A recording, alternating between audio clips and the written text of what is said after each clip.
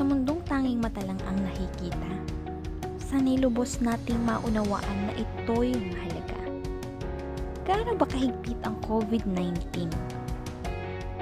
Pag nagkasintomas ka nito, kailangan mo mag-self-quarantine at lumayo pansamantala sa pamilya mo for almost 15 days.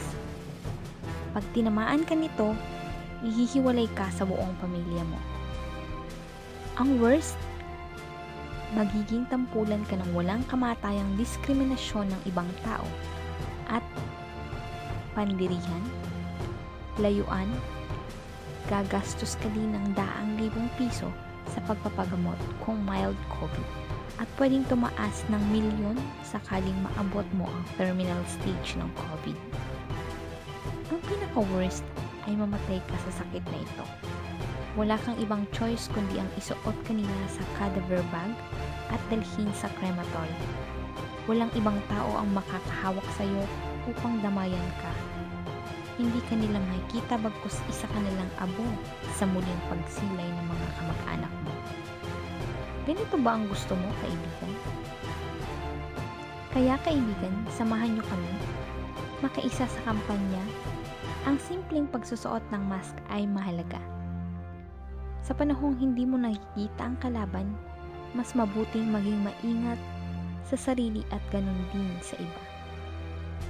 Samahan niyo ang 𝒽𝑓𝑸𝑅𝒩 pa sa kampanya sa pagsusuot ng mask. Ang estado sa buhay ay walang saysay kung ikaw ay magiging pasaway.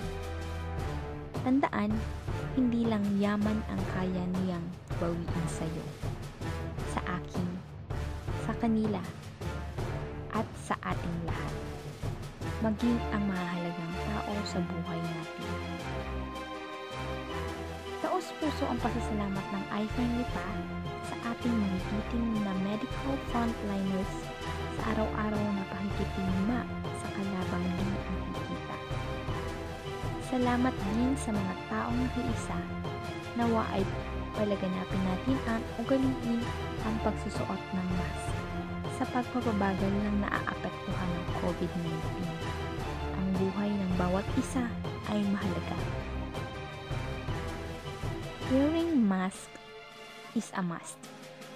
Let's show love in each other by simply wearing mask. Let's help flatten the curve. Let's fight COVID-19. Thanks for watching. Keep wearing mask. You may follow us on our FB page at www.facebook.com/iFriendThusiastic. You may follow us on our Twitter at www.twitter.com/iFriendThusiastic. Please do click subscribe button and hit the notification bell for updates. Thank you and God bless. Bye bye.